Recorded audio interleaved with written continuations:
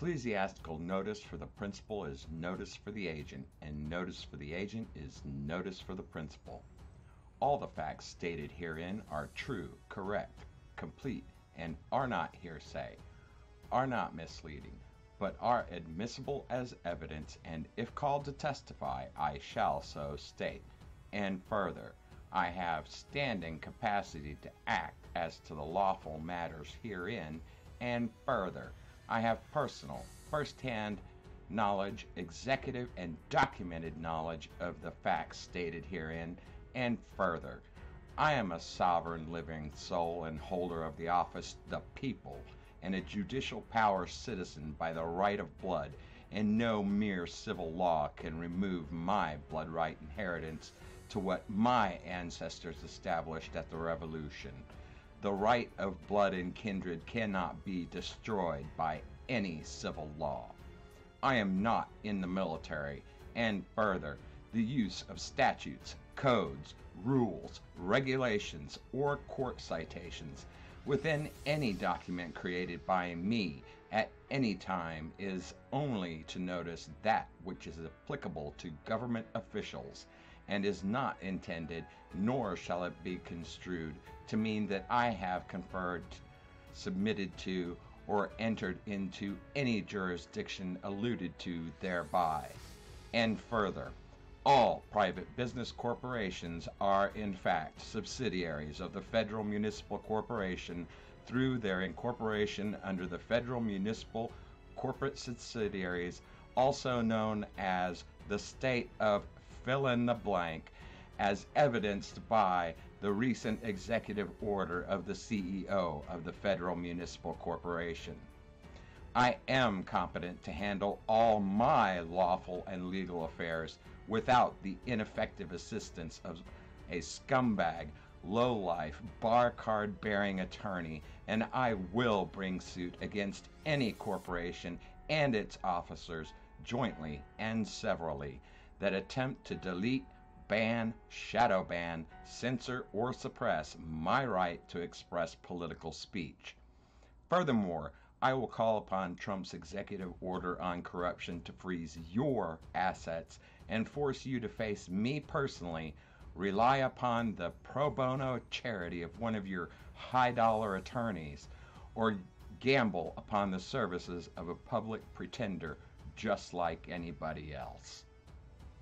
That being said, ladies and gentlemen, I've got a few things to say. Firstly, let's look at this. This right here is a quote from Thomas Jefferson in a letter to John Adams on the day they both died. These and referencing the War of 1812. These transactions now recollected, but as dreams in the night, were then sad realities, and nothing rescued us from their liberticide effect but the unyielding opposition of those firm spirits who sternly maintained their post in defiance of terror until their fellow citizens could be aroused to their own danger and rally and rescue the standard of the Constitution. And that is exactly what I intend to do with this video, ladies and gentlemen. Let me get started. This video is also should be construed in any way, shape, or form as being legal advice. You'll see I've got my Trump puppet over here, but I'm not trying to use the facial recognition features because the face rig software that I use, if the government was using the same facial recognition technology, nobody'd have anything to worry about as far as being tracked. It's crap. Anyway, let's get started. I don't lie, cheat, or steal, and I have a huge freaking problem with people who do. I'm going to tell you a truth that is so fundamentally self-evident that I hope you will trust everything else I have to tell you. This truth is two-part and is as follows. Number one, they never teach you one damn thing about law in school. And number two, they tell you for the rest of your life that your ignorance of it is no excuse. Furthermore, everything else they tell you that you can't prove to yourself empirically is a lie. either by omission, half-truth, or bald-faced lie, especially in regards to history, as evidenced by the fact that they just casually released the fact that Hitler was alive and well and living in South America until at least 1955, 2 years ago with the JFK dumps.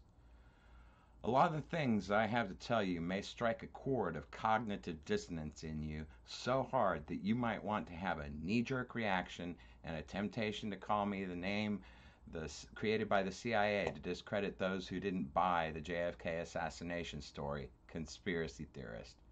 Or maybe even the oxymoronic term coined by your fundamentally corrupt and morally bankrupt FBI, sovereign citizen.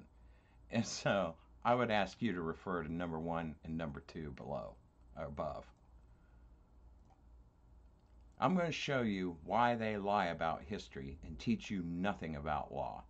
I'm going to show you how the Republic for the United States of America was overlaid with a fake municipal corporation that has been pretending to be the same old republic while ever encroaching upon the freedoms of we the people. I'm going to show you who you are and what your power is as an American, and how you can take back the power and authority that was granted to the government and reform it and restore it as you see fit. And I'm going to use their own damn words to do it. And I hope and pray that you will listen, because your life and those of your loved ones are on the line. We have one chance to do this, folks, and if we don't get it right, we can now see that it won't be a boot stomping on your face forever. It'll be a knee to the neck until you are dead. But if we do get it right, America will once again become the shining beacon of freedom on the hill, and it will provide a blueprint example for the rest of the world to follow.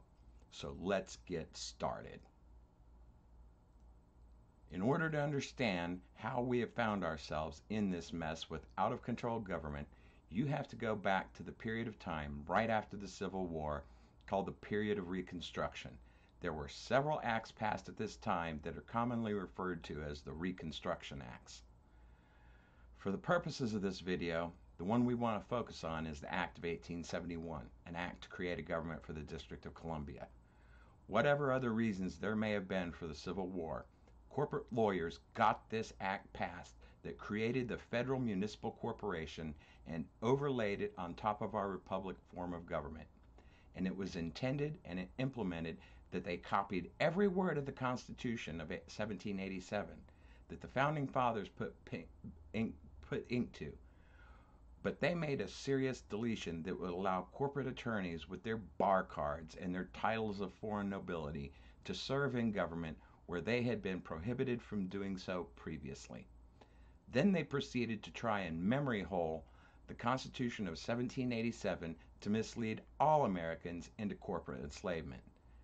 But they couldn't even conceive of an internet at that time, or researchers who would discover the truth in a copy of the Virginia Statutes of 1819 that was prefaced by the Constitution of 1787.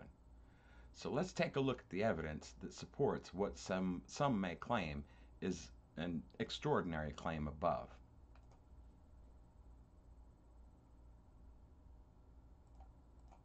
Nope.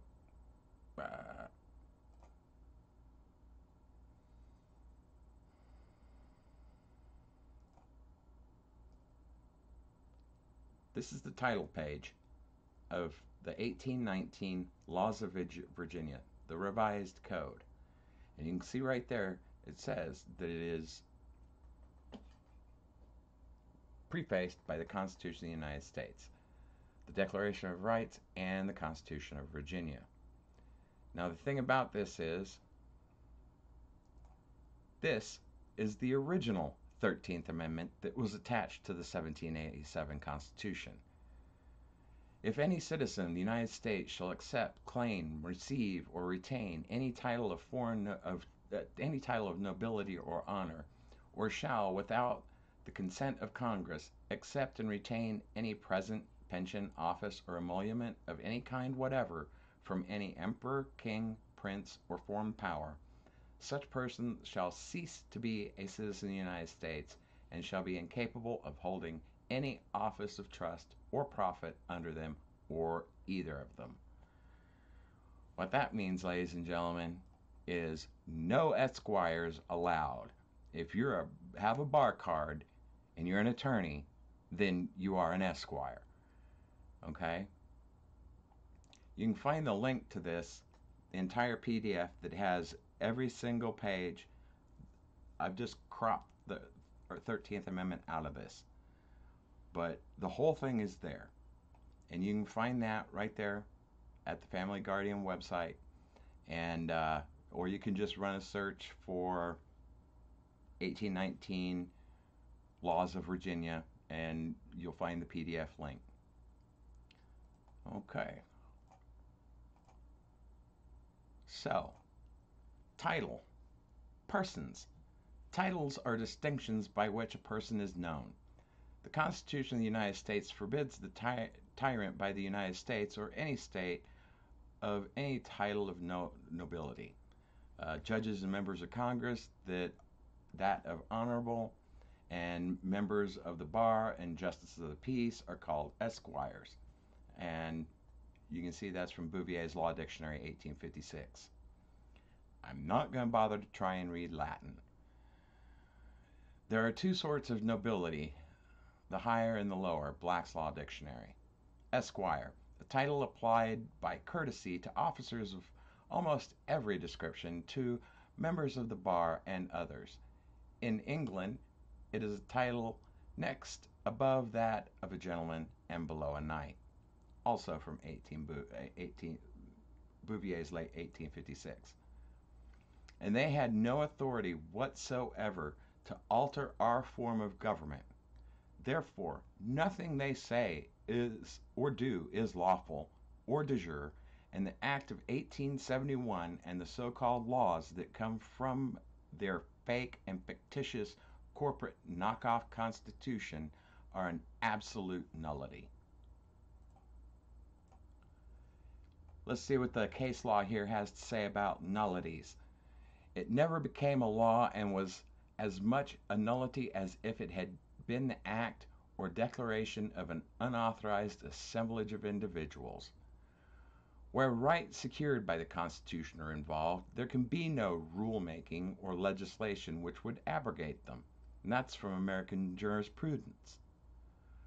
A law repugnant to the Constitution is void. An act of Congress repugnant to the Constitution cannot become a law. The Constitution supersedes all other laws, and the individual's rights shall be liberally enforced in favor of him, the clearly intended and expressly designated beneficiary. And no one is bound to obey an unconstitutional law, and no courts are bound to enforce it.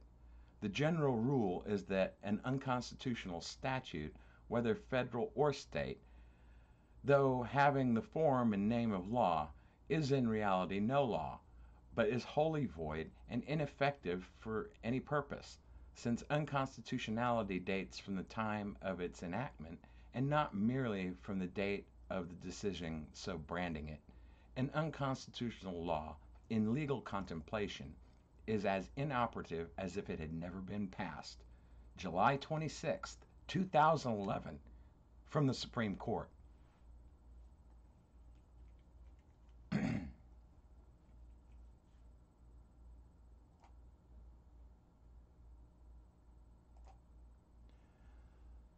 This is what else has been said. Sovereignty itself is, of course, not subject to law, for it is the author and source of law.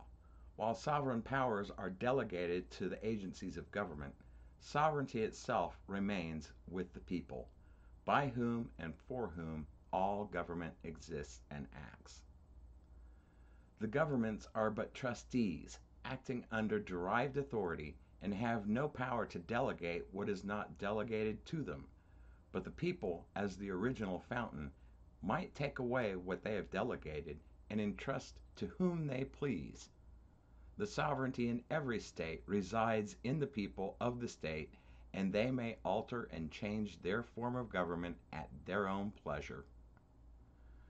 The people, or sovereign, are not bound by general word and statutes, restrictive of prerogative right, title of interest, title, or interest unless expressly named. Acts of limitation do not bind the king or the people. The people have been ceded all the rights of the king, the former sovereign. It is a maxim of the common law that when an act is made for the common good and to prevent injury, the king shall be bound, though not named. But when a statute is general and prerogative right would be divested or taken from the king or the people, he shall not be bound. And this is just, I'm keeping the case law on this just as light as possible, folks, just to try and make the point. There are tons and tons and tons more of case law just like this that says that because we, the people, kicked old King George's sorry butt off of this continent, that his sovereign power descended upon all of us equally. We are all kings and queens, but the only subjects that we have to rule over are ourselves. That's sovereignty. It's when you join your sovereign power together with others, when you form into jural societies and jural assemblies, are you able to effectively assert your personal sovereign power. And I'll make other videos talking about this. But for now, just understand, you are the absolute source of everything in America. You are the source and the fountain of the law. And you can change anything you want without the assistance of the political theater politicians that are all just officers of a corporation. The Act of 1871 was not enacted by proper authority, and it is not positive law, and is an absolute nullity. The government is but an agency to the state being the sovereign people.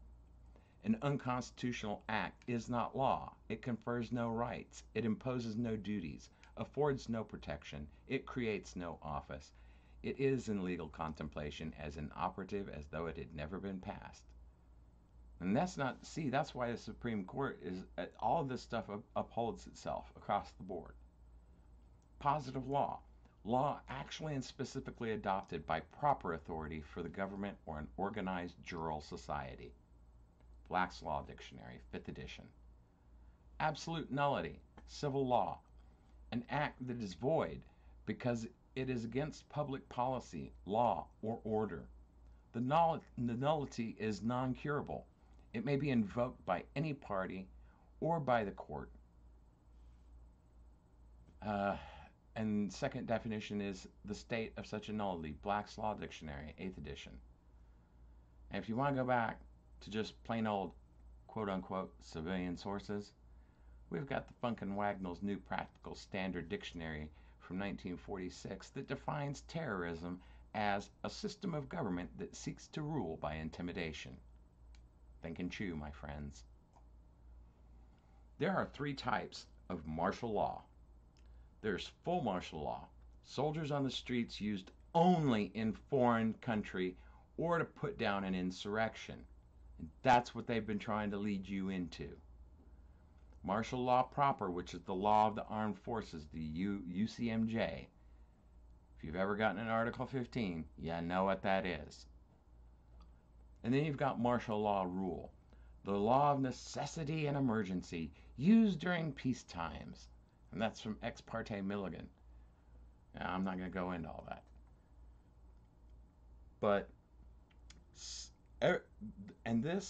everything the so-called government has done since 1933 has been under a state of emergency because it's in bankruptcy. It is, in fact, on its 4th bankruptcy, and the reason they are spending trillions of Federal Reserve notes is because they are about to reorganize into a 5th bankruptcy. And we've been under martial law rule the whole time. You just didn't know it because you didn't see troops on the streets. It was all enforced by these judges and lawyers.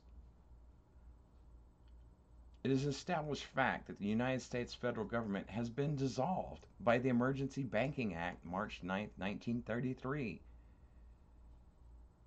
Public Law 89-719, declared by President Roosevelt being bankrupt and insolvent, HJR 192, 73rd Congress in session, June 5th, 1933.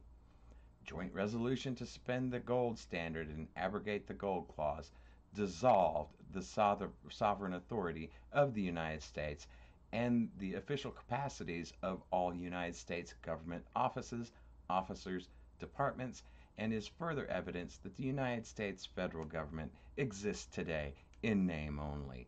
That's from the United States Congressional Record, March 17, 1933. Take a look around you, folks. Take a look around you. Can you see how it exists in name only? Yeah, right. Let's move on.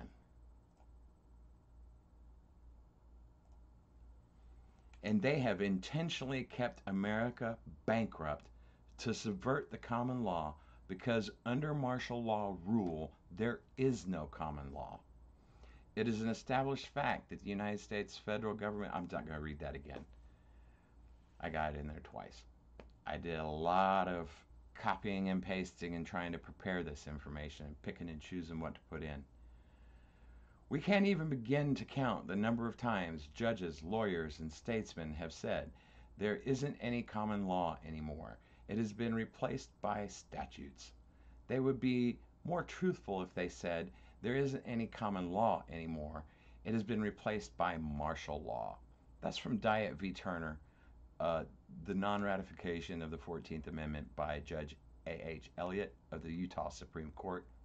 I highly recommend you read that decision. Examine their, and this is also from the same, examine their state, county, and city police. All of the civil police officers are statutorily defined as a single form of officer, a peace officer. Do local police units have military ranks such as sergeants, captains, lieutenants, and quartermasters? Have you ever heard the police refer to people as civilians? What national flag and or state flag is displayed at their local police department? The county sheriff deputies in Oregon wear the yellow fringed national flag patch on their uniforms. Are you beginning to recognize the troops of occupation on every street of this union?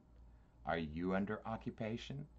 When a local policeman enforces a curfew, as they are across this nation today, that's not what I added in, that was from then. Is the policeman enforcing the curfew as a sheriff's deputy, state policeman, or city policeman, or all three, or are all three enforcing the curfew as peace officers, i.e., state military police? The answer falls in the statute or ordinance they are enforcing. Curfew is strictly under a martial law jurisdiction. How many other state statutes or county/city ordinances have been enacted by the state legislators, county commissioners, and city councils under martial law jurisdiction? One more point. The military police must have a military venue to perform as the state military police. The state regional areas under metro government provide the military venue for the peace officers to enforce martial law jurisdiction. Now, can you understand that the nation is under occupation and has been for generations? I added the last part.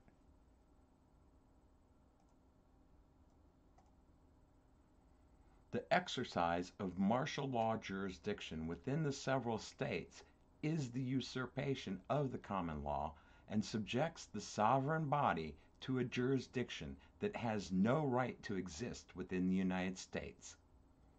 Emergency does not create power.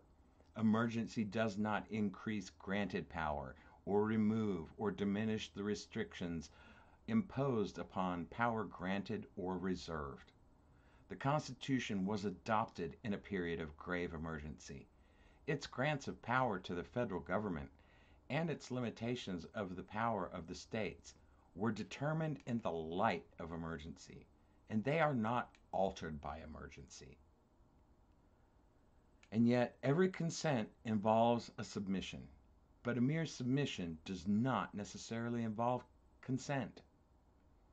And officers of the court have no immunity when violating a constitutional right, for they are deemed to know the law.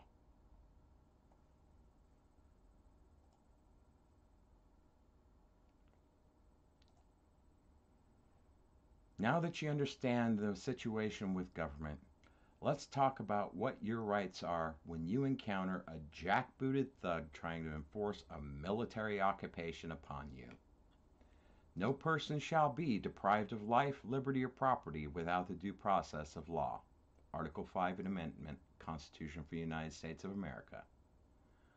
Officers of the court have no immunity when violating a constitutional right, for they are deemed to know the law. Owens v. Independence. These principles apply as well to an officer attempting to make an arrest who abuses his authority and transcends the bounds thereof by the use of unnecessary force and violence, as they do to a private individual who unlawfully uses such force and violence. And furthermore, an illegal arrest is an assault and battery. The person so attempted to be restrained of his liberty has the same right to use force in defending himself as he would in repelling any other assault and battery. Each person has the right to resist an unlawful arrest. In such a case, the person attempting the arrest stands in the position of a wrongdoer and may be resisted by the use of force, as in self-defense. And self-defense up to including lethal force. That's what self-defense means. Whatever level of force you have to go to. Now, furthermore, one may come to the aid of another being unlawfully arrested, just as he may where one is being assaulted, molested, raped, or kidnapped. Thus, it is not an offense to liberate one from the unlawful custody of an officer, even though he may have submitted to such custody without resistance. That, ladies and gentlemen, means if I had been on the scene, I would have been forced, on the scene in Minneapolis with Mr. Floyd. I would have had no choice but to pull out my CC and pop the melons of all parties involved that were violating him. Okay? Now, I might have ended up fried by them because of the ignorance of everything, because they just do what they want to do. But that's what's right. And that's what even their own damn judges have said. Similarly, a person cannot be convicted of resisting a peace officer in the execution of his duty unless the officer was acting strictly within the limits of his powers and duty.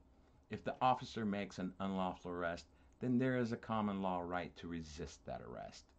Police Manual of Arrest, Seizure, and Interrogation, 8th edition, by the Honorable Roger E. Salhani, page 96. And any restraint, however slight, upon another's liberty to come and go as one pleases constitutes an arrest. So think on that.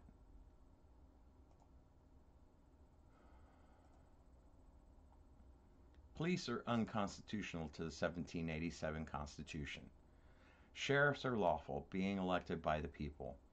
Even under their own statutes and codes, the sheriff is the highest law enforcement authority in his county and can order feds out of it.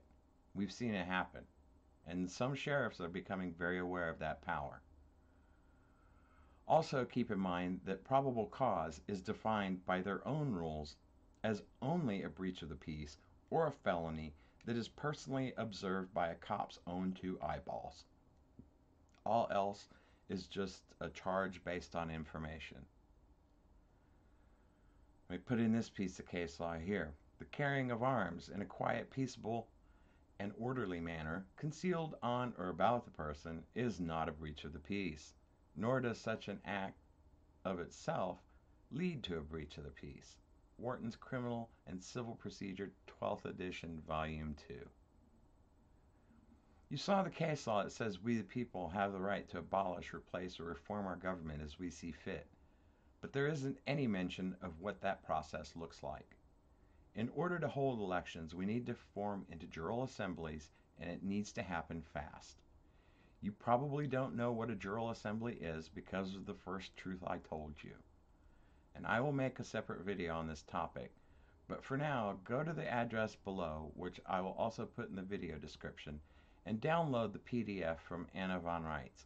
She has written an amazing book on this subject that will put America on a fast track to a lawful reset to the Constitution of 1787.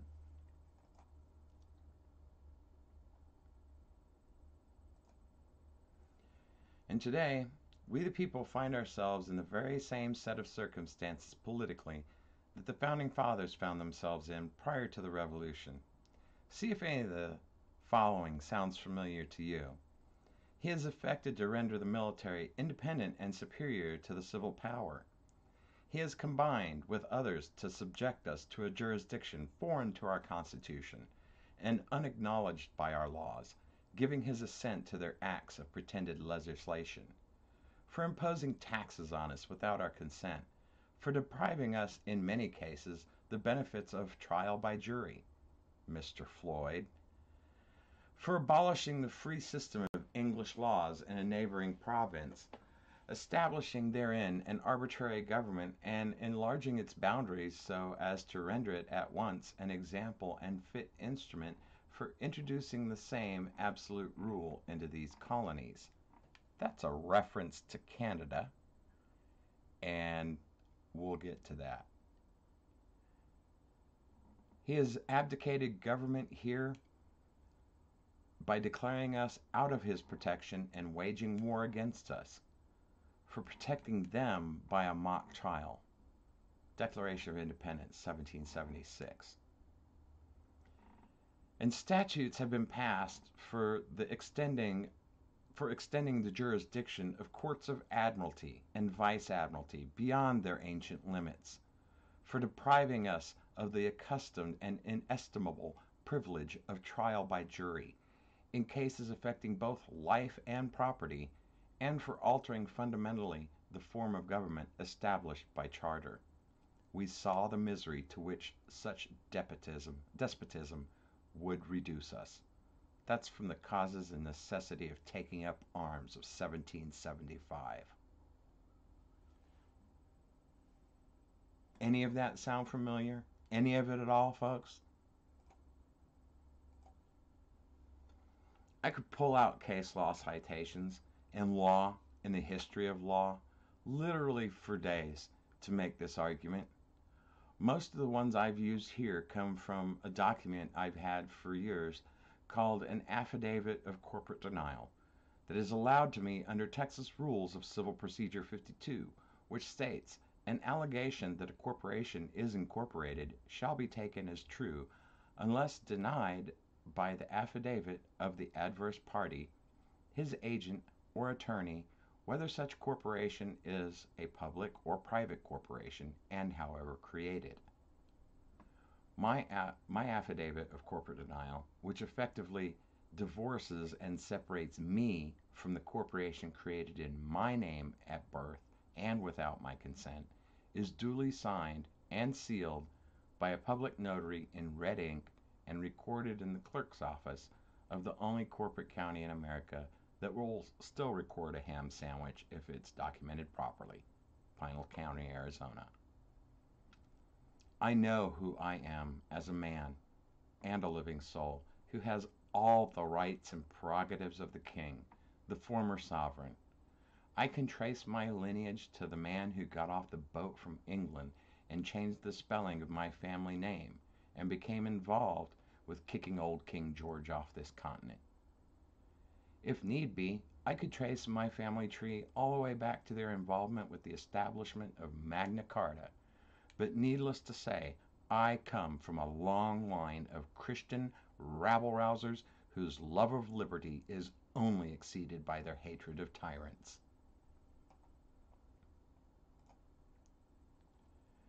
Now, I've gotten through all of the stuff that I have prepared that was scripted, And let's see. Let me find the images here. I've got a bunch of stuff here in the. Oh well, I'll just start with this image. I just wanted because I'm a shit poster, right? I got to do it. Um, Pardon the French, but you know, hey, look, you just can't drain a swamp by tossing in a can of Manhattan-style fish assholes. That's all I'm saying. That's all I'm saying. I mean, you can't do it. All right. And if for some reason, like if any of this seems like strangely familiar to you for some reason, well, that's probably because Black Mirror got it right again. Remember the episode where the average plain old guy got his hands on the amorphous character here, Waldo, and started trolling the politician with it? Well, I don't know what to tell you, folks. It's 2020. It is what it is. Okay? I don't think even that dude that wrote that could have seen Trump's face trolling Trump with all this. So, if anything that I've said here resonates with you, if I'm just before I wrap it up, as my wrap up, I guess I'm just gonna say I saw this coming. I see a lot of things coming. I knew we were gonna arrive at this point somehow when Building 7 hit the ground. And I've done my part over the years. I did my protesting, back in the day, 15 years ago, when it was safe to do so, and through the end of the 2000s with 9/11 Truth. I had my little cardboard sign that I made with the markers and told people, Google loose change or terror storm. And little old ladies kept handing me pocket change, dimes, nickels, and quarters. And I'm like, why are they doing this? And then I'm slow. It didn't dawn on me. But I kept using the money to burn copies of loose change and hand that out. And special shout out, thank you to Luke Radowski and Jason Berman for having made that video in the first place, because you guys really started us down the path of all this, all of us. So when I started this channel, I also realized that the censorship was coming, and I kept my channel small intentionally so that I wouldn't get the ban hammer and get kicked off the platform just for looking like Donald Trump. And I imagine that some of my content's been suppressed. It doesn't really seem to take off, never did take off like it did. And I'm going through an awful lot of trouble to even get this video out to you, because January of 2019, I went all Battlestar Galactica on this thing and decided no network computers in my home and stopped generating Wi-Fi signals. So I may be bathed in them from around me, but I'm not generating any. And so I'm using my technical skills to get it out there to you. And so since I've pursued this strategy, and I knew this time would come where it just wouldn't matter, feel free to please like this video, subscribe to my channel, please, because if I could get over that 1,000 subscriber mark, I would be more than happy to be able to do some live streaming out and about in public. So I just want to thank you for your time and attention, and God bless. Take care of yourself and defend yourself as needed, but don't start violence, and don't become involved in the attempted communist uprising. God bless and have a good day.